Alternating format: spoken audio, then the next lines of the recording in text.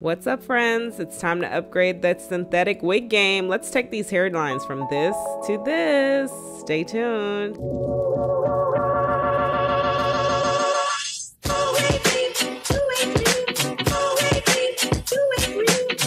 So in this video, I will be showing you how to pluck the hairlines on your synthetic wigs. So I like to start off with a hot comb. This is personal preference. I like to brush back all the hairs and see exactly the hairline that I'm working with on the unit. So I do recommend testing out a small part of the wig, maybe in the back, to see that the heat is not too high. You don't want to go above like 350 degrees because you can burn this hair. This is synthetic hair. Keep it in mind. It can melt. You also want to have some clips on board. I'll link everything in my Amazon storefront under Wig Essentials of all these tools you can grab. So you need some tweezers. You want to make sure that they're sharp and they have a pointed edge. Dull tweezers will not do anything. You also want to have a water bottle. At the time of filming, I could not find my water bottle, but I do recommend this one off of Amazon. It has a great mist, so I'm just gonna work with this water bottle that I have at the moment. So I like to start off spraying the hair because synthetic fibers are a little bit hard to pluck than human hair fibers. They're just a little bit tougher because of the fibers.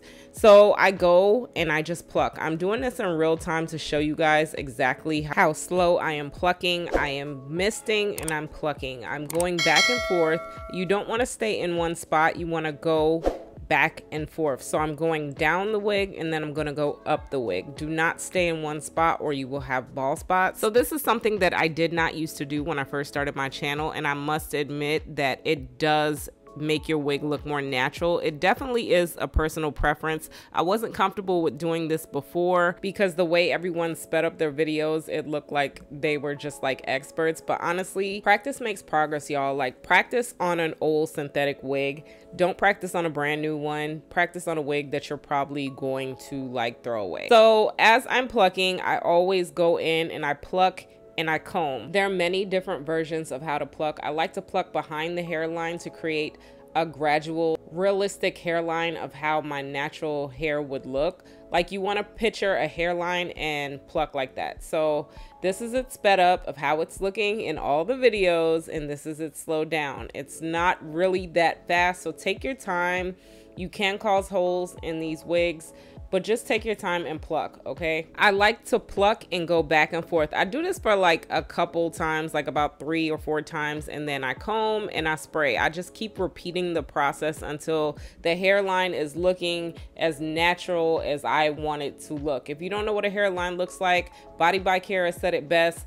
Look it up, Google it, like take a picture of a hairline. I remember she said that in one of her videos and it stuck with me. So shout out to you, boo. So if you guys are noticing, I'm going back and forth between the different like sections because as you comb, you will notice that the hairline, you know, sometimes it might be too dense or it might be too thin. I like to keep looking at it to see that that gradient is being created the way that I want. And I do recommend just going in behind the hairline, in front of the hairline, behind the hairline, in front of the hairline. This is my technique. Again, there are different ways to do it, but this is how I do it. And again, this is real time versus sped up in the videos. So you guys are able to see how it's really looking, and keep combing because those extra hairs can help you really look at the hairline.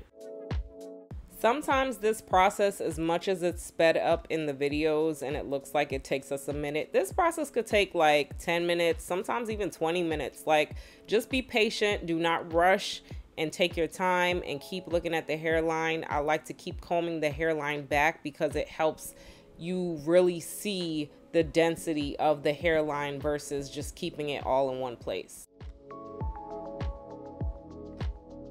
I probably could have plucked up this hairline some more, but I think I'm pretty comfortable with how this is looking. After you're done, you want to go in, or I like to go in with my hot comb and a wax stick. I feel like it just really sleeks everything back and makes it look more natural and realistic, and you could really see that hairline shining through.